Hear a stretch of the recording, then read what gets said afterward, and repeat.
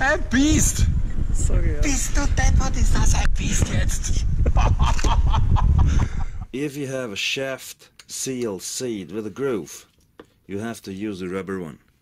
The info out there says that you can also use a metal one, because, you know, metal is better than rubber, whatever the explanation is. This info is wrong. You're not supposed to use this one, because they don't hold in the seat. They jump out and damage your engine. They damage the case, the piston, the rotary valve. If you're lucky, nothing will happen, but mostly there is bigger damage. Do not use a metal seal in a seat with a groove. It does not hold there. Do not use it. The seat with the groove is for the rubber one.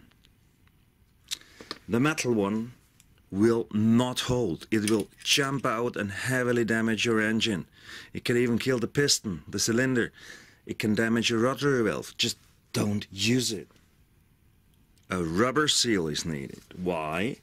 Because into this groove the rubber will be squeezed in and it will hold the seal in place. Seat with groove, rubber. Seat without groove, metal. That's how you should do it. Cheers.